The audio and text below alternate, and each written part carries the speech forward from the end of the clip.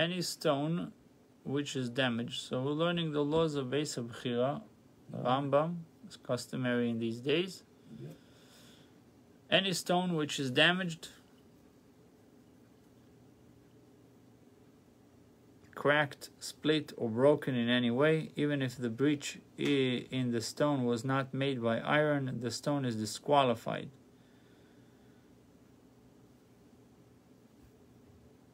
To the extent that a nail will become caught in it when passing over it, as in the case regarding a slaughtering knife,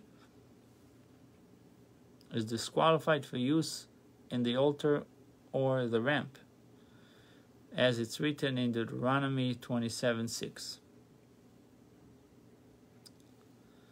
You shall build the altar of Hashem with whole stones, avonim shleimus. Even though this pasuk described the altar to be built by the Jews when they crossed the Yarden, it teaches us fundamental principles regarding the temple's altar. From where would you bring the stones of the altar? From virgin earth. They would dig until they reach a point which was obviously never used from tilling or for building, and they would take the stones from there. These lines are also taken from Midos. The Rambam quotes the Mishnah here rather than in the following halacha to emphasize that even a breach which was not caused by contact with iron could disqualify a stone for use. To find stones of this nature, it was necessary to dig in the manner described. Listen to this. From where would they bring the stones of the altar? From virgin earth. They would dig until they reach a point which was obviously never used, what we call today bedrock. Why rock? Bed rock. I don't know. Because you're reaching rocks. Right.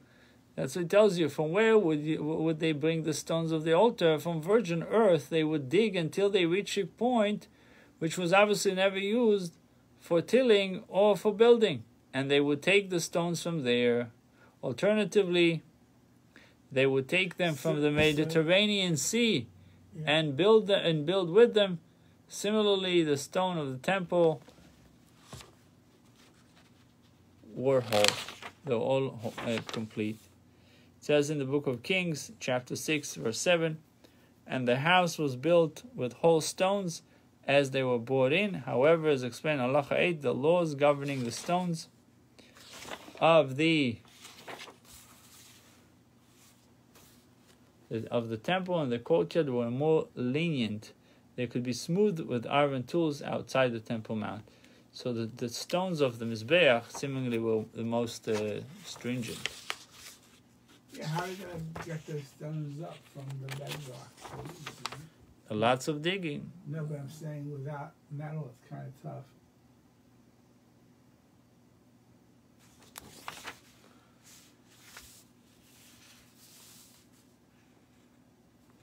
Okay, that's the halacha of today.